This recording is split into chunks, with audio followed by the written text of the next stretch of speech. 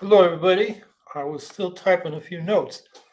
I'm Howie Hawkins. I was the Green Party candidate for president, as well as the Socialist Party candidate for president in 2020.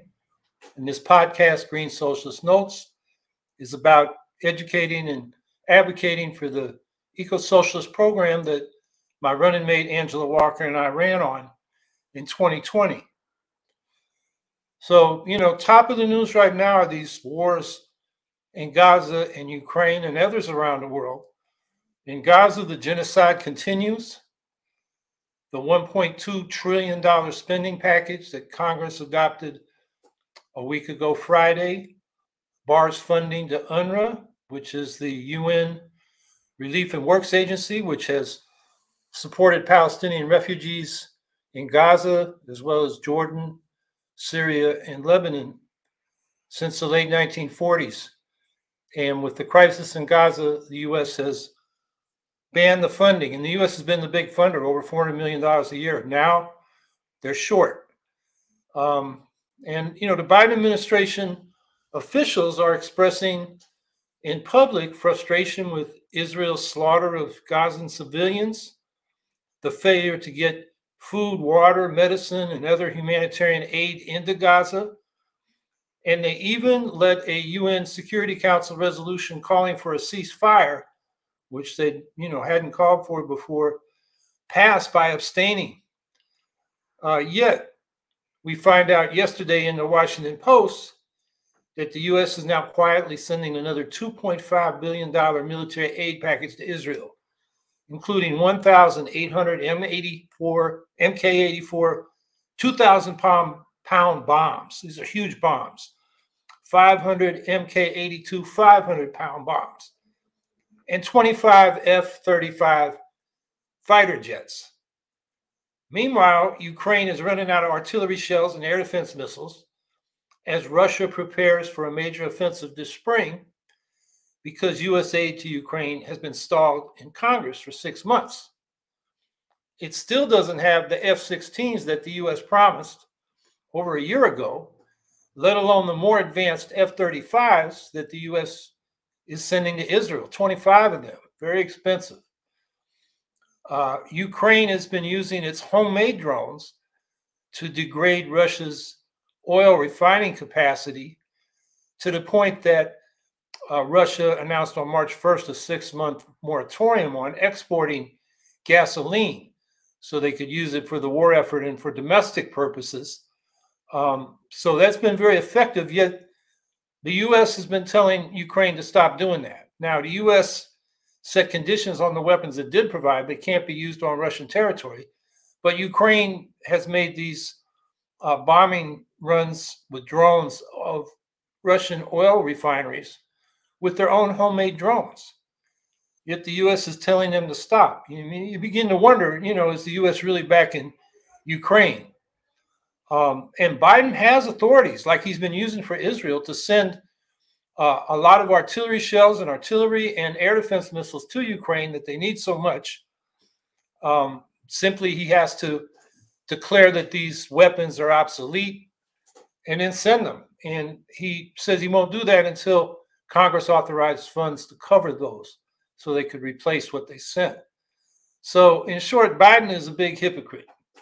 While he's claiming to stand for what he calls American values of democracy and resistance to aggression, he's supplying Israel with the weapons it needs for its aggression in Gaza and failing to supply the weapons to Ukraine that it needs for its resistance to Russian aggression.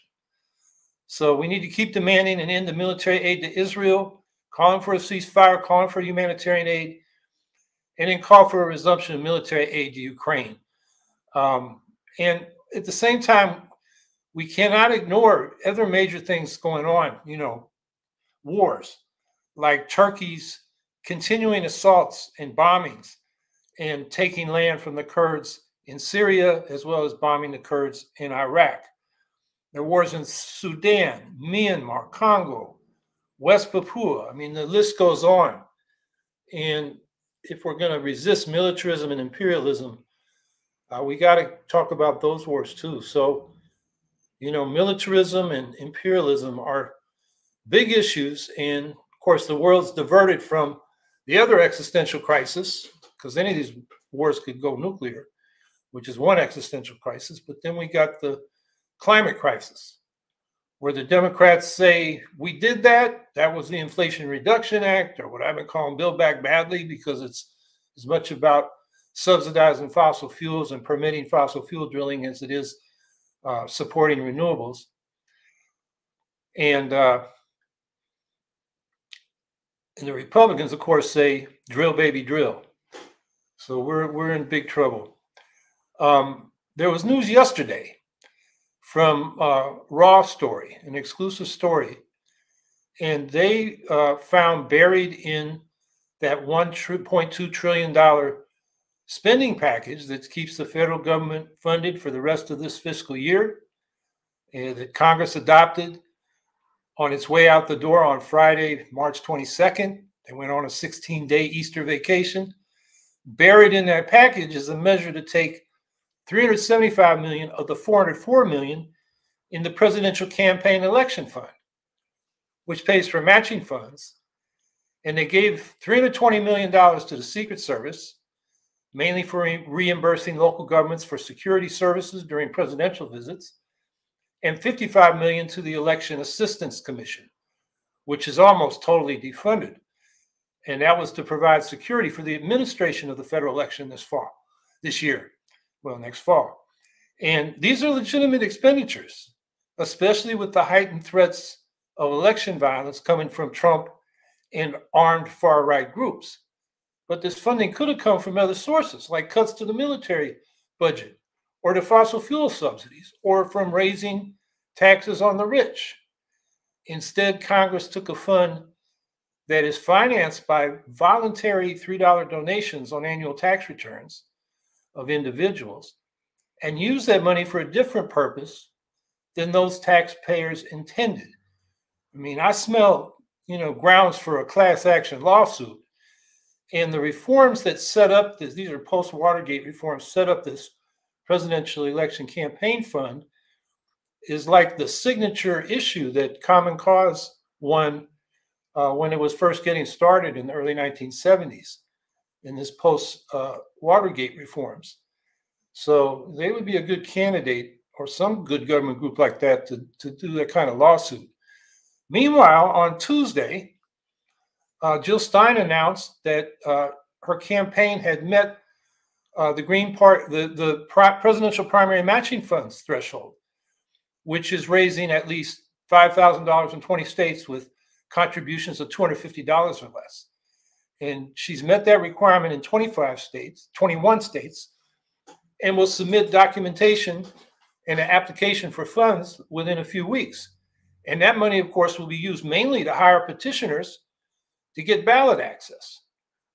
But now we find that the fund that would pay for that has been raided. Now, there's still $29 million left in the fund.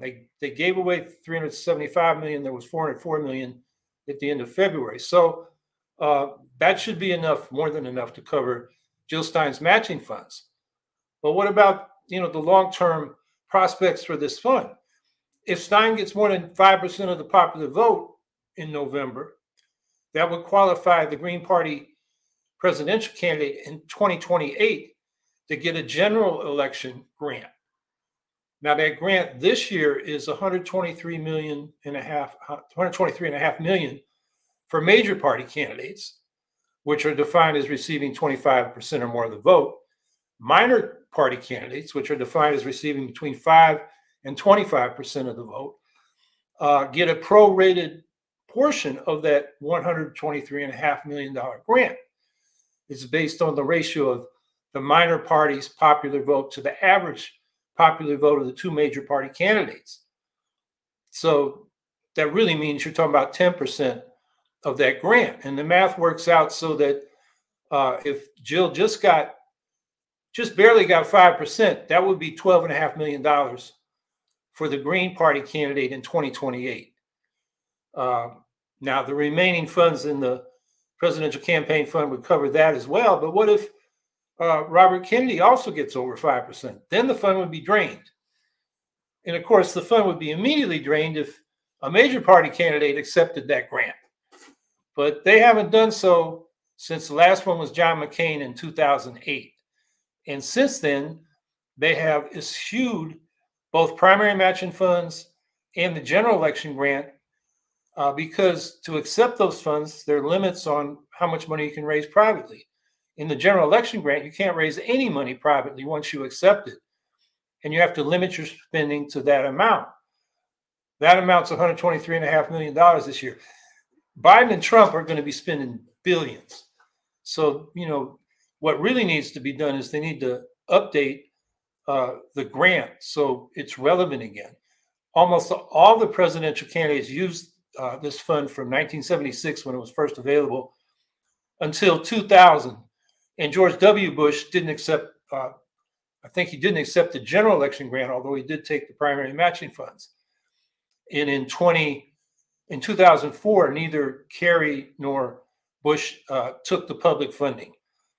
And then Obama said he would, but then he was raising so much money, he decided not to. Only McCain needed it. And since then, none of the candidates of the major parties have taken the general election grant. A few of them have attempted, a couple of them have used the primary matching funds, Buddy Roemer in 2012 and Martin O'Malley in 2016, but they were really on the margins of the Democratic primaries. And the Libertarian candidate Gary Johnson in 2012 and Jill Stein in 2012 and 2016 used the matching funds. In 2020, I was the only candidate to even apply for the matching funds. And we qualified, although the FEC staff demanded more documentation, seemed unreasonable to us, but we did provide it. But they set an early arbitration deadline to provide it. And my campaign manager, Travis Crystal, who did such a great job, he filed all the financial disclosures on time, closed the account with all the bills paid, zeroed it out, and we received no fines for campaign finance disclosure violations, which is unusual for both major and minor party candidates. But after the election, I mean, we weren't a well-funded campaign. We didn't have people on staff. And Travis took a new job with demanding hours, basically 7 days a week, 12 hours or more. And so he could not meet the FEC's early deadline for additional documentation. He did provide it late, but the FEC staff rejected it for being late on a deadline they set, which is not in the regulations. It was just their arbitrary decision buried on page 3 of a 5-page letter. In any case, we also had the problem in 2020 that the FEC commission did not have a quorum because Trump had not submitted nominations to fill the vacancies that had existed since the beginning of 2018.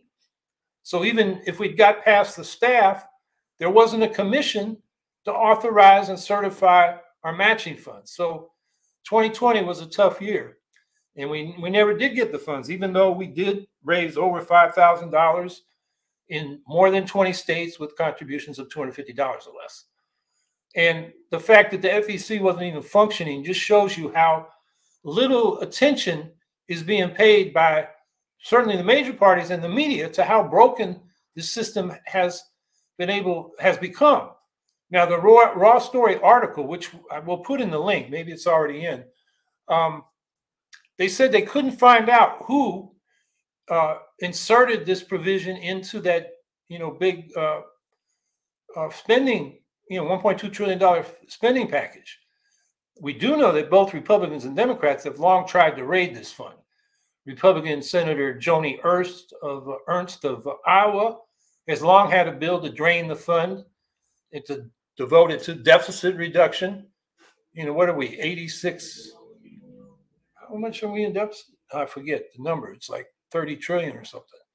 But, this would just be a drop in the bucket. And there are other Republicans have wanted to divert it to other purposes. The second version of the Democrats' omnibus election reform bill, H.R. 1 is what it was originally numbered. They submitted it. It was the Freedom to Vote Act in September 2021. And they proposed to completely eliminate the presidential election campaign fund. And what they were going to do is transfer those funds to a new fund for 2 programs for public housing of House candidates, a voucher program and a matching funds program. And we objected to that. And In the current version of their omnibus spending bill, they don't touch the presidential election campaign fund. But, you know, they voted for this spending package. I don't know how many of them actually knew this provision was in there, because it's a monster bill of over 1,000 pages, and they only had a couple of days to review it. So it might have snuck by them. I don't know if I can hold them responsible for it. We still don't know who did it. But it's not surprising that it was done, because Democrats and Republicans have had their eyes on this money for quite a while. In fact, last summer in July, they took $47.5 million from the fund to fund the Gabriella Miller Kids Research Act, which is under the National Institute of Health. It's a 10-year initiative funding pediatric research. Again, that's spending that seems worthwhile, but it should come from cutting military or fossil fuel subsidy programs, or from higher taxes on the rich, not the fund for public funding of presidential candidates. That public funding system was the major post-Watergate reform.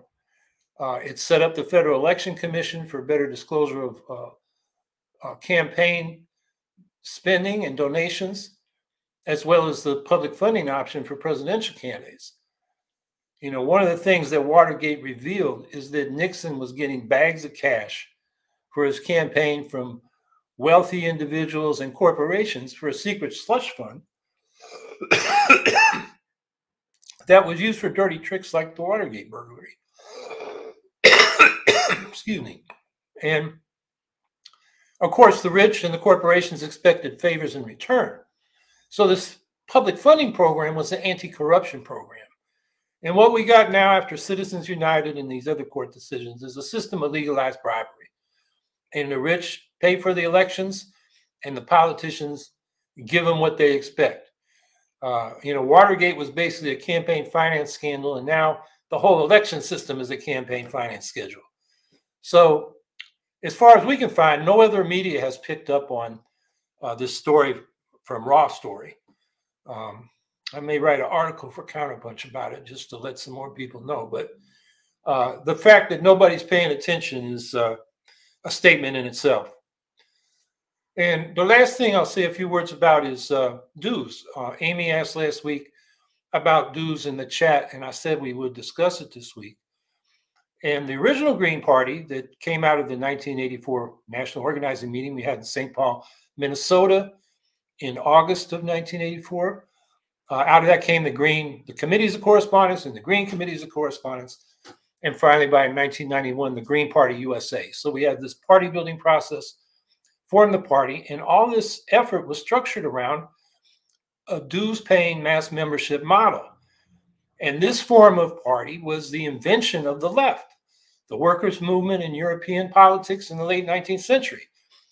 It was the way that labor and socialist parties figured out how to compete with the top-down parties that already existed from the landed elites and the business owners. And of course, those parties on the right were funded by the wealthy and controlled by the wealthy from the top down. So the mass membership party was both a way to fund the labor and socialist movement, and also for it to be democratic. So you'd have individual members, they belong to local branches, they'd be represented at higher levels of the party proportional to local memberships. And it was a way to build incorporate, the masses of people in the political process, as opposed to what had gone on before, which was a top-down elitist, parties that, offered voters, those who qualified. I mean, these parties were developed as the workers won the franchise in Europe. The choices were given without the people participating in making those choices. And that's been the tradition with the American parties. They're memberless. We have local and state committees, but they don't meet to discuss policy and determine platforms for their candidates. They're mostly ways to, mobilize ballot petitioning in elections. If you have an issue you want to raise in your city or town, you don't go to the local Democratic or Republican Party committee. They don't have local meetings for that kind of stuff. You go, you organize an ad hoc group or an independent group, and you lobby your city or town council and the mayor. So American parties, the Democrats and Republicans, followed this top-down model of the conservative European parties. The only exception was the Socialist Party in the early decades of the 20th century. They were a dues-paying mass membership party. They peaked at a membership of 113,371 dues-paying members in 1912. Of course, the early Green Party movement tried to build a mass membership party, but in the 1990s, we had political differences in the more moderate wing. The leftist wing of the party split off and formed the Association of State Green Parties that advocated that the U.S. Green Party adopt the organizational model of the Democrats and Republicans. And this went on in the 90s, and it was very contentious. But Ralph Nader chose to go to the association's convention rather than the Green Party USA's convention. And everybody wanted to be with Nader because, you know, the reality was his base was much bigger than either of the two Green Party factions. So coming out of that campaign, the Green Party of the United States was formed as a federation of state Green parties on the model of the Democratic and Republican parties. So the state parties are the members, not dues-paying individual members. Now, some state parties are dues-paying membership parties, but most are not. And the result has been poorer funding of the national party than we had in the 80s and 90s. The national party now relies on donations, and the national budget has just been about $200,000 to $250,000 a year over the last decade. And that's just enough to support an office manager and a web manager, a little organizational overhead, and some small contributions to candidates and ballot access drives. It's a pitiful amount for a national party, you know, that's serious. It has less funds than most modest local nonprofit organizations with a few staff people or 2 or 3 staff people. So we should have dues to have a stable base budget for the national party. And think about it, there are 255,575 people registered in the Green Party, according to the last count from Ballot Access News. And that's just in the 23 states where the Green Party or the state election law allows people to enroll in the Green Party. And so one could estimate from that figure that, which covers about half the states, that there are probably about 500,000 voters that identify with the Green Party. Now, suppose the Green Party became a mass membership party and got just 10% of those who identify with the Green Party to become dues-paying members. And suppose dues were set at $15 a month, which is what DSA dues are for a comparable organization. They peaked at 95,000 members in 2021. But of course, DSA members tend to be more upper middle class professionals, whereas Greens are more skewed toward the working class. So let's say we have $10 a month as our dues for 50,000 Greens. That would be 10% of those who identify as Green. That would generate $6 million a year compared to the 250,000 we're getting now. With that budget, the Green Party could pay for a lot of field organizers to help build strong local chapters and state parties, coordinate issue campaigns, and support election campaigns. It could pay for the administrative and technical staff we should have to really service the state and local parties. So funding is one reason that we ought to have dues. And I think there is another reason for a dues-paying membership party that I think is even more important, and that is internal party democracy. Party members should have participation rights, but we don't have members or membership rights in the national party. Right now, participation in the national party is mediated by state parties, a good number of which are really small. They're just long-standing small cliques of old-timers who have not and are not organizing anything beyond their little clique. They have the state party franchise for their state, and they're happy to hold on to it as a small group. Rank and file registered Greens in those states, or people that identify as Greens, and new people who come in have little or no say in these state parties. It's hard to figure out how to participate in some of them. And even in the bigger and better organized state parties, the active membership flows in and out with the tide of events. They flow in when there's, a Democratic administration and people get dissatisfied with the neoliberal austerity and militarism and corporate favoritism that we saw in the Clinton and Obama years. And then they flow out, like they did when from the push of Trump and the pull of Bernie Sanders reform campaigns in the Democratic Party. So you have to ask yourself, why should people who are not around building the organization, participating in the debates, developing our positions, but do not support it financially, why should they have a say in party decisions as they casually flow in and out with the political winds? In the dues paying membership parties, with members organized in the local branches, we will have a defined membership, a place for people to participate in party discussions, a defined membership with membership rights to participate in those decisions. And then representation at the state and national levels would be proportional to the dues paying members, living, breathing people in state and local parties. Unlike what we have now, where the national party doesn't count members, it uses a very complicated formula using proxies for membership, like the number of candidates ran, the number of votes they received, how many are registered, and so forth. And these approximations are not equitable because the different conditions in different states, whether you can register or not, some states don't even collect party registration, how difficult it is to get on a ballot so you can actually run candidates, the competitiveness between Democrats and Republicans in those states, which has an impact on the spoiler effect and therefore the votes that Greens receive, and so forth.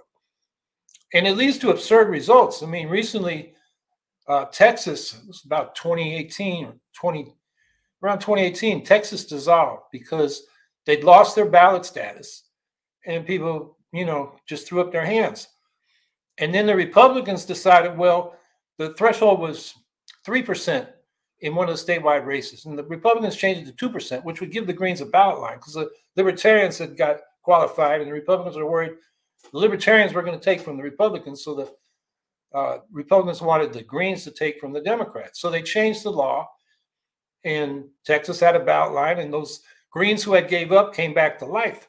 But for a period there, we had, and the formula gave Texas a large allegation of representatives on the national committee, but there was nobody there to fill them. I mean, that's just the absurdity. Instead of counting living, breathing members and representing them proportionally, it's like the U.S. Senate and the Electoral College. Small states that are the least successful at organizing get disproportional representation. With a dues-paying membership, we'd have a common membership standard for everybody across the country for representation in the National Committee and the National Conventions, based on one member, one vote. So I would argue we should become a dues-paying mass membership party in order to fund ourselves sufficiently and to function far more democratically. Now, how we get there and how we should share the national dues with state and local parties are questions you might want to raise, but I've said enough for now, and so let's get to your questions and comments. Ashley R. How is pay to play any different from the DNC's fundraising strategy? How are poor Greens supposed to join? Well, poor people's organizations like the NACP, the National Welfare Rights Organization, ACORN before the Democrats destroyed it, were all dues-paying membership organizations. And in my experience, raising funds, and we've had local dues, and working class people expect to pay. They don't expect something for nothing. It's more the middle class people who say, oh, the poor people can't pay, but they're the ones that are being tight-fisted. So it's not pay to play. Well, I guess you could say it is, but it's not. Some people call it a poll tax. That's about general election voting. This is about participating in an organization. And part of participation should be financing it. I mean, if we're serious about a Green Party, we can't go on being broke like we are. And, poor people will join. You can have a hardship provision as well. So the people really are broke, they can participate, but until they, get some income, we can waive their dues.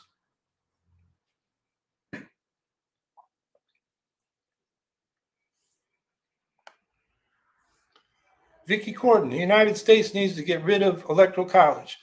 The Electoral College is blocking third parties. Basically, little choice for average citizens. Yeah, it's also electing people who lose the popular vote, like George W. Bush and Donald T. Trump. And you would think that the Democrats would say, hey, we got a problem. The only Republicans in the 21st century first got elected by losing the popular vote, but winning the electoral college vote. And I remember Hillary Clinton. She first got elected to the U.S. Senate in 2000, and that was the year of Bush v. Gore. And her first news conference after she got elected was in Binghamton, New York, and she said she was going to introduce a bill to get rid of the electoral college.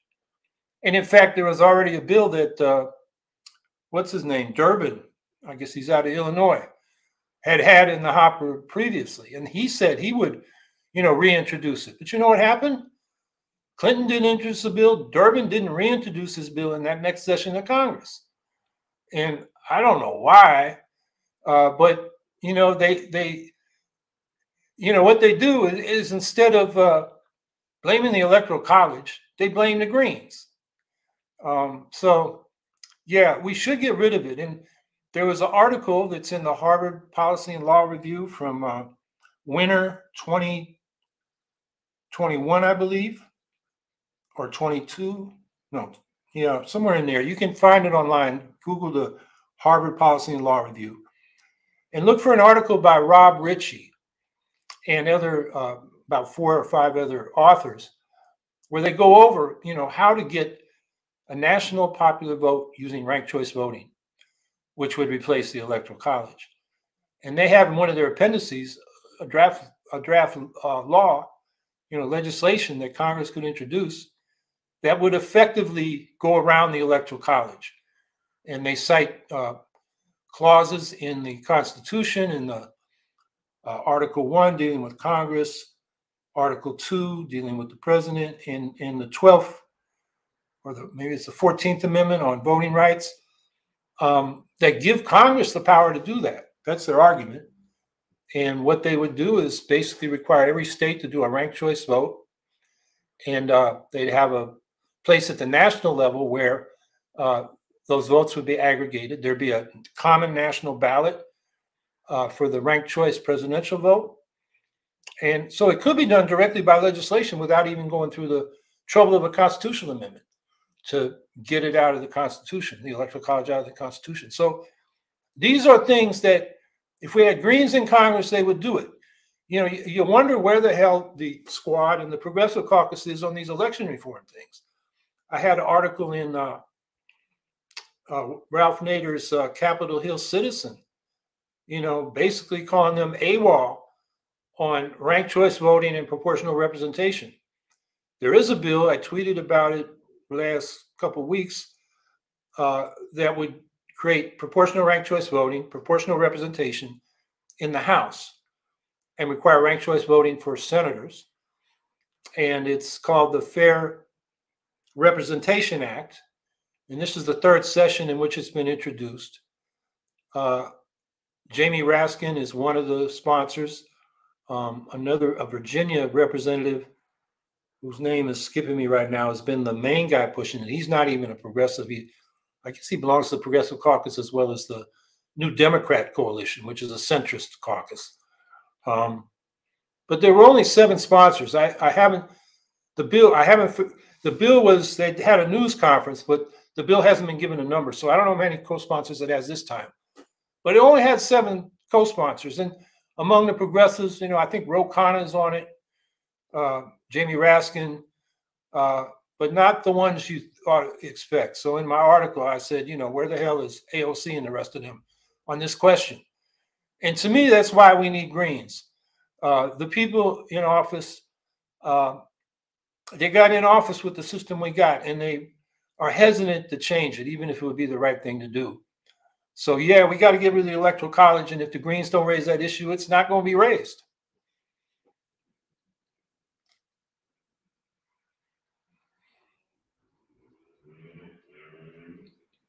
Scout Trooper 164, I heard the Czech Republic completed the funding needed to send artillery shells to Ukraine. Any thoughts on the EU slowly stepping up, specifically France? Yeah, I just wrote actually more than, I think it's about 5,000 word article that will be in Against the Current in the May issue about, it's titled Congress Fiddles While Ukraine Burns. And one of the sections in there, ask is Europe going to step into the gap? And they're facing the prospect of far-right governments on either side of them in Putin's Russia and Trump's America. And they're beginning to say, how are we going to defend ourselves? So they've been having urgent meetings recently, and they're looking into how to do that. But they're behind the 8 ball. It's going to take a while. Now, the Czechs, they started this even before Russia invaded, as they amassed troops. And they started looking around the world to see where these artillery shells were. Both the 100, I think they're 122 millimeter shells, or 152 millimeter shells that Soviet systems use, and now Russian systems, and then the 155 millimeter shells that NATO systems use. And they found, 500,000 of one and 300,000 of the other, for which they've sourced contracts. And the funding, as I understand it, is coming. There's a dozen European countries that are putting money into this fund, and they should start arriving in Ukraine any day now. So that's going to help Ukraine hold the front line. And they've identified another 700,000 shells that are available for purchase around the world. And a lot of these are coming from countries that don't want Russia to know that they're sending shells to Ukraine, because they're former Soviet bloc countries or global South countries that have relied on Russian aid for years. But Czechoslovakia, or not Czechoslovakia, the Czech Republic, Czechia, has identified these, and those countries are willing to sell these shells. So the total cost is $3.3 billion. And they've raised a good portion of that from European countries. The U.S. hasn't chipped in. I mean, the U.S., Biden could authorize that right now, because I think, as I've discussed here, he has authority to declare weapons we have, or munitions we have, obsolete, and give them away or sell them for a very low price. But he won't do that because he says he's not going to do it until Congress appropriates the funds to replace those weapons. That's been written up in, first guy to write it up was a guy in Forbes, David Axe, Reader-supported news, Wall Street Journal, and another major publication have gone through this completely. So, the U.S. could be doing that. So I think the situation now is that the Czech Republic has organized, and they've been working on this for 2 years, sourcing artillery shells for Ukraine. They're starting to arrive. They need more money. The U.S. isn't contributing, but the European countries are. Meanwhile, Macron said maybe we're going to have to send troops to defend Ukraine. And of course, the Ukrainian government said right away, we never asked for troops. We want weapons and munitions. And they still have that position. So Macron is probably saying that for domestic political purposes. In my article, I quote a left-wing socialist feminist from Ukraine, Daria Subarova, who responded to that at a feminist conference in France, saying that, Macron, as well as the far-right Marine Le Pen of National Rally, and on the left, the Communist Party and Jean-Luc Mélenchon, forgive my French, he's got a party as well on the left. They're institutional parties. She says these people are playing politics with Ukraine. We didn't ask for troops. We want weapons. And those parties, on the right and the left, oppose even weapons to Ukraine. So I think Europe is beginning to face the music. They may be on their own, and they're beginning to figure out how to deal with that. Because if Trump is elected, you heard what he said. He said, if these countries don't pay up on their defense spending, he'll tell Russia to do whatever the hell they want with those countries. And he's threatened to pull out of NATO. And of course, his history on funding Ukraine, we know what he tried to do there. Congress authorized $400 million in light weapons, defensive weapons, Javelin anti-tank and Stinger anti-air missiles that are man portable. In other words, an infantry person shoots them. It's not a big artillery piece. But the first tranche that he had to send was for 47 million. And he told Ukraine, here it is, but you can't use it on the front line. This is back, before the full-scale invasion in 2022. He put them in storage as a deterrent, which the Ukrainians didn't like. And then there was that $400 million fund, and that's when Trump called Zelensky and tried to shake him down. He said, give me dirt on Biden and his son Hunter, and then we'll release these weapons to you.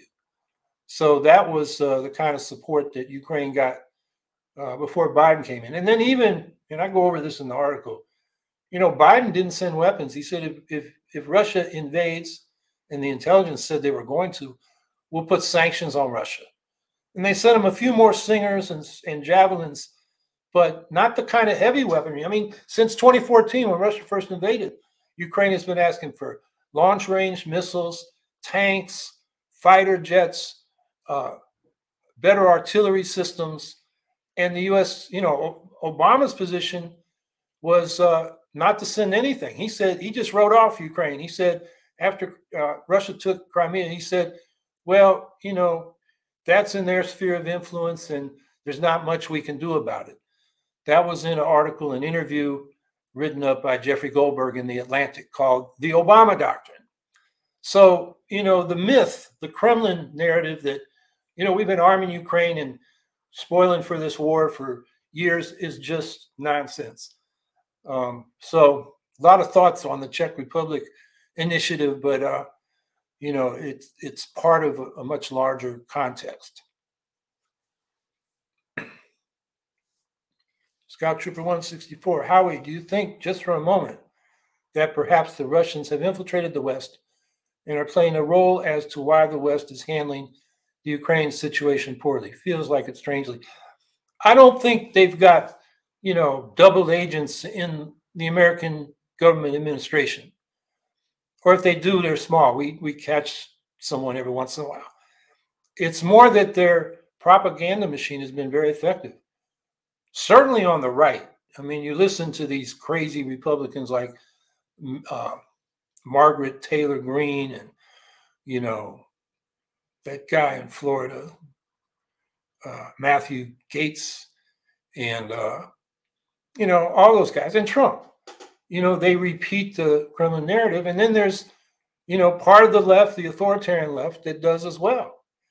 And that has been very effective. And then you've got so-called, smart intellectuals like Jeffrey Sachs repeating it. I mean, he goes on Russian state media with, what's his name? Solovkov, who is probably the Tucker Carlson, the most popular media personality on Russian state media. He's on every night.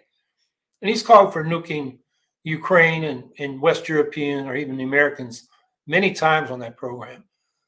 Sachs has gone on that program 3 times to repeat, this narrative. The state media loves him. And who is Jeffrey Sachs? He's the guy that helped impose what he called shock therapy on the post-Soviet societies that, sent them into deep depression in the 1990s. And I find it disgusting that progressive outlets like Common Dreams keep repeating, Jeffrey Sachs's columns. They're the same column. He just writes another version of about every month.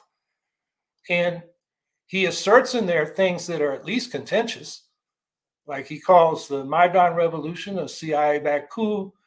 And he has in one of them, he referred to his timeline, which is on his webpage, of events between Ukraine and Russia. And it's the whole damn Russian narrative. It doesn't include things like the Budapest Amendment or Memorandum, where Russia, Ukraine, the US, I think China signed off on it, the UK. It was the agreement where Ukraine gave up the nuclear weapons it had inherited from the Soviet Union in return for a guarantee of its security that Russia signed off on. And there was a subsequent treaty called the Friendship Treaty. Russia said the same thing. This is in the 90s. Then in the early 2000s, they agreed on a treaty on what the borders were. And Russia didn't implement it on their side. They were supposed to put up, border markings and so forth on their side. They never did, because Putin was now, strongly in control. But that is not in Jeffrey Sachs's timeline. It just shows how damn biased he is. So you got this, neoliberal economist, and he's suddenly the darling of the left, along with some, realists like Mersheimer, who at the time of the Budapest Memorandum was saying Ukraine should keep its nukes. In fact, more European countries should have nukes, on the argument that the more countries with nukes, the more stable things would be, which I think is just crackpot realism, as C. Wright Mills called it back in the early Cold War. These are the people that we call them campus. I call them vulgar anti-imperialists, because whatever the U.S. does, they take the opposite position without even examining what the issue is. These people are putting forward people like Sachs and Mersheimer, and even worse people like this Colonel McGregor, who's a Islamophobic, anti-immigrant racist, who's on Fox News a lot. As he keeps saying Ukraine's going to lose. They promote his stuff too. It's pretty pathetic. So I think it's more in the information level, not personnel, Scout Trooper, where Russia influences. It's certainly influencing, the right half of the Republican Party. They're all conservatives or right wingers, but the far right, the MAGA Republicans, as well as a segment of the so-called left and even the pacifist groups. People think that most of the pacifists are saying no arms to Ukraine, but you look at the biggest peace groups like Peace Action and United for Peace and Justice, they have not taken that position, and they have condemned the Russian invasion. They say Russian troops out. They also call for canceling the foreign debt of Ukraine, which has got them caught in this debt trap. So now we're headed into April, and when they return on April 9th, Speaker Johnson says he's going to introduce a standalone Ukraine aid bill. But we don't know if it's going to be as much aid as Biden proposed. They're saying it's going to be loans and not grants, which puts Ukraine in a deeper debt trap. Lindsey Graham, who has this position, was over in Kyiv last week telling Zelensky, this time you're going to have to accept loans instead of grants for your weapons. So, the debate will continue when Congress returns in April. And I'm not betting on anything. I'm not predicting what will happen. There is a discharge petition, which now has 191 signatures, that would force a vote on the bill that passed the Senate, which is both Israeli and Ukrainian aid. And the progressives won't sign the discharge petition because they don't want to vote for the aid for Israel. There was talk about separating the two bills, but the Democrats decided to push the Senate bill. So the progressives are not signing that discharge petition, and it looks like it won't pass. The discharge petition would force Johnson to bring the bill to a vote. So that's kind of the situation. But I think as far as Russian influence in the West, it's a level of information, not personnel.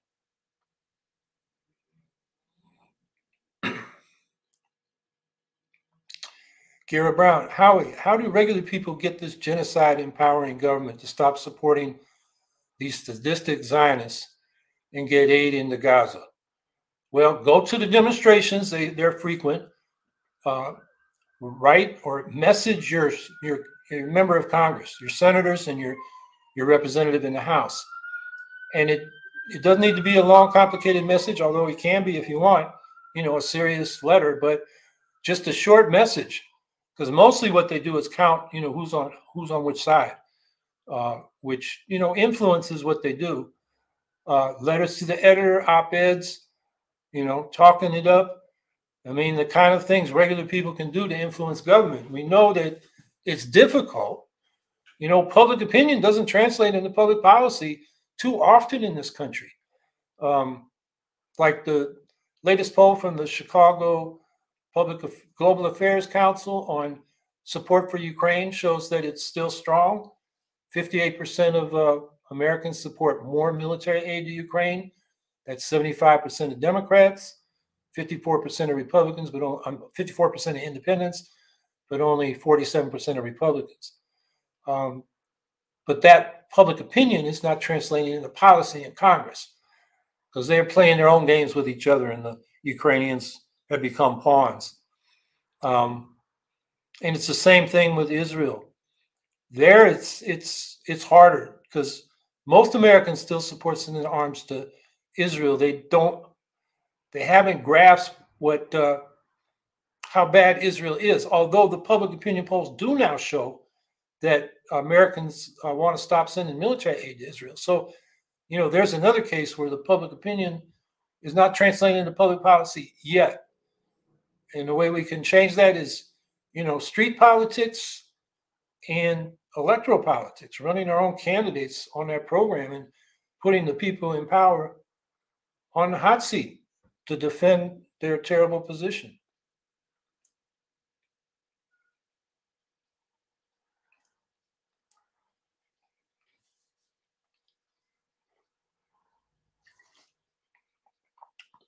Thoughts on what is going on in Haiti? Well, first thing is it's terrible. And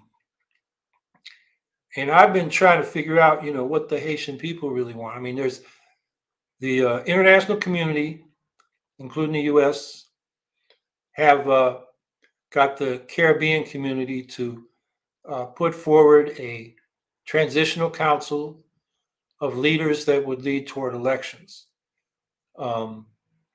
But there's a large segment of Haitian society that says this is outside interference. We'll take care of this ourselves.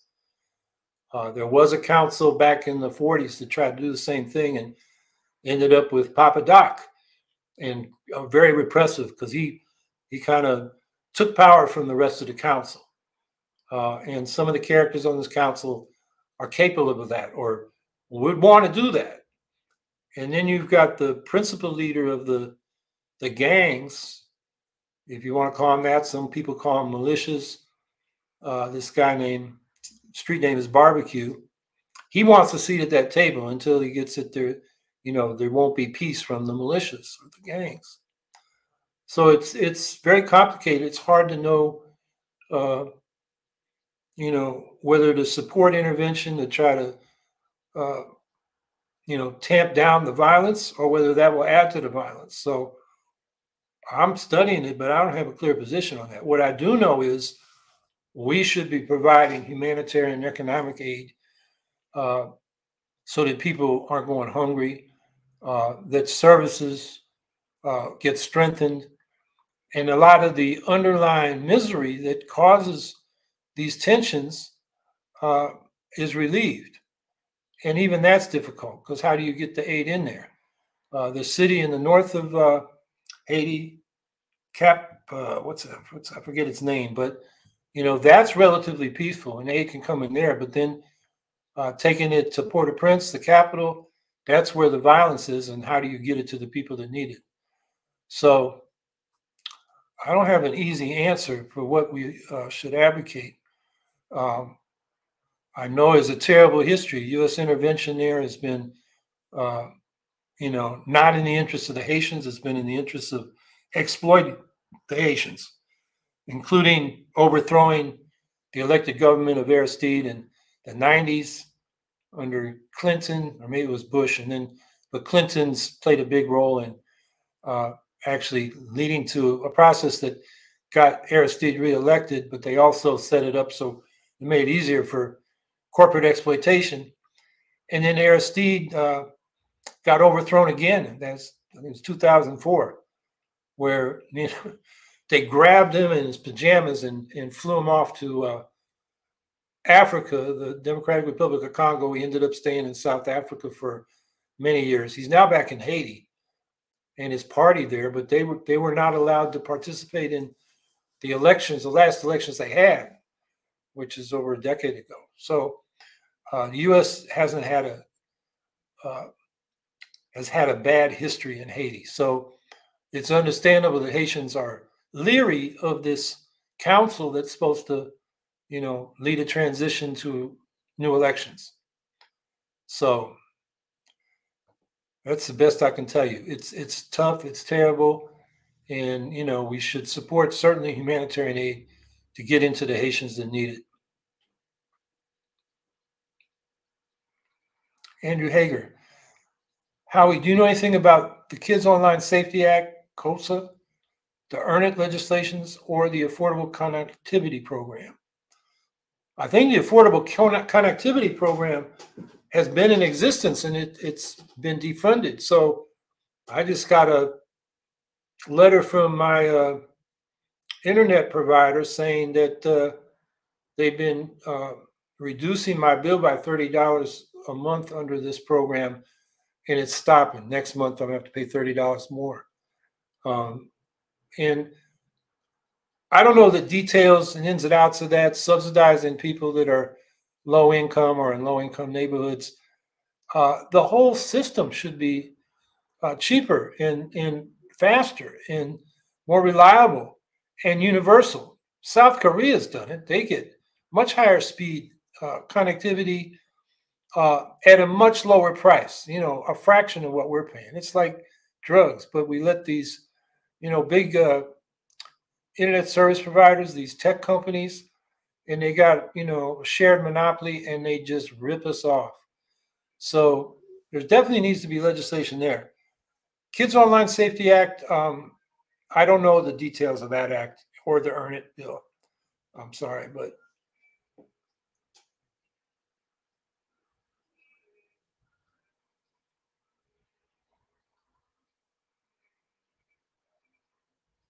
via email, comments on the U.S. abstaining and allowing the UN ceasefire resolution to pass.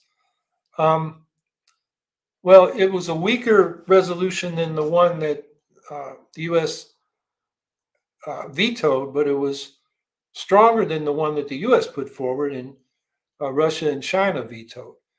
And the U.S. says it's not binding. Other people say it is binding. I think on the whole, it was positive. The U.S. moved. Netanyahu was really pissed off, but that's okay. He deserves to be pissed off. So I think, the U.S. is moving, but they're hypocrites, as I pointed out. They're providing this big arms package right now to Israel. They're saying, don't invade Rafah, stop killing so many civilians, get humanitarian aid. Oh, and by the way, here are thousands of, high explosive bombs and 25 F-35 fighter jets. I mean, it's inconsistent. It's hypocritical. It's contradictory. So, the U.S. is not where it needs to be on this question.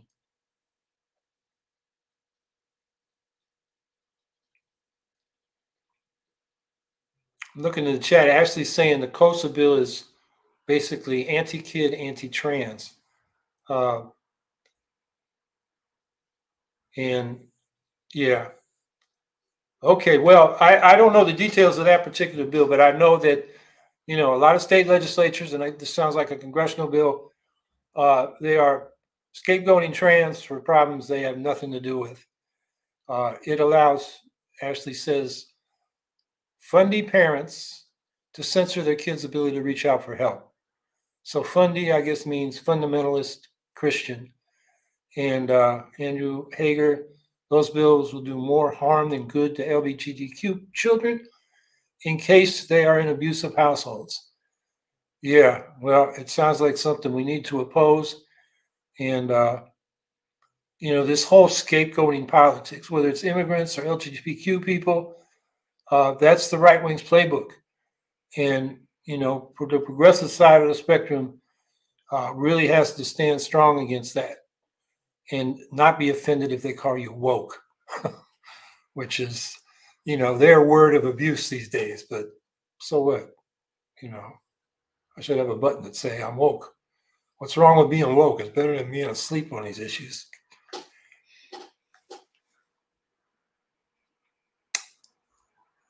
Okay, well, I went on longer at the beginning than I thought I would, but I'm glad I was able to get, a response to some of your questions.